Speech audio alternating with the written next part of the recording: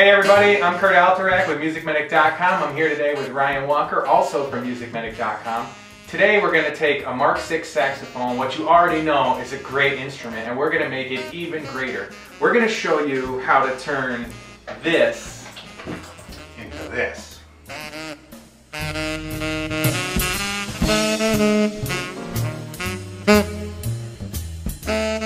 At the basis of it all, before any Mark VI is going to be made great, the body has to be made straight, the dents have to be taken out, and we've all seen bows of saxophones smashed in, and we've seen bows. I'm sure this one has it here.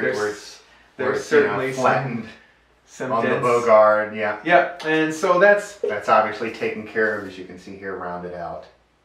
Looking and that looks great. And so getting the instrument back to shape, before the instrument's going to really be made greater, it has to be made back to where it's going, back to where it was originally, and then even a little bit tighter. Right. You almost have to go from that negative and go to the neutral, and like you said, make it a little bit tighter, so you have to maybe go to the +1, and then we can really go from there. Then we can take it from there. Yeah, make it even greater. Great. I agree. I agree.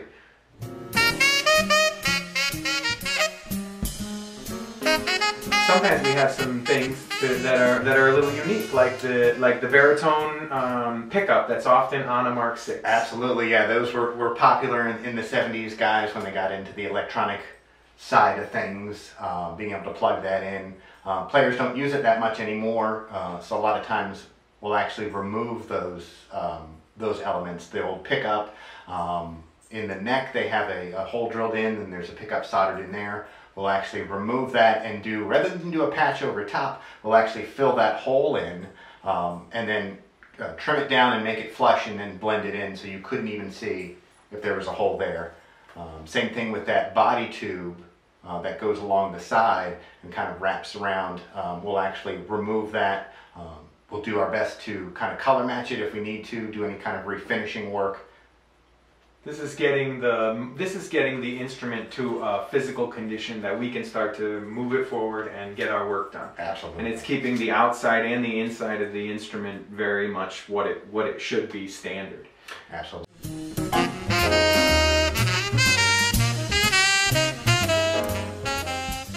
Well, let's look at some worn out key work.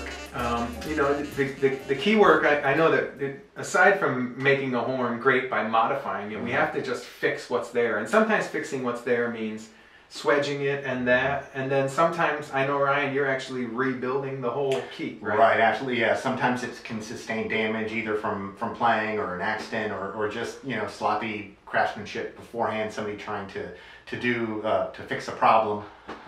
We have to fix that. We have to, you know, a lot of times replace hinge tubes, like we did, you know, we replaced pearl holders, key feet, things like that, and then the key work obviously has to be tightened up, you know, gaps in between keys and posts and pivot screws, old swedging marks that just, it's just rough looking, so taking care of those, swedging the keys, getting rid of any marks, it's definitely essential to the whole overhaul process. Yeah, sort of turning this old jalopy into a race car again. Absolutely. Right? Bringing it back.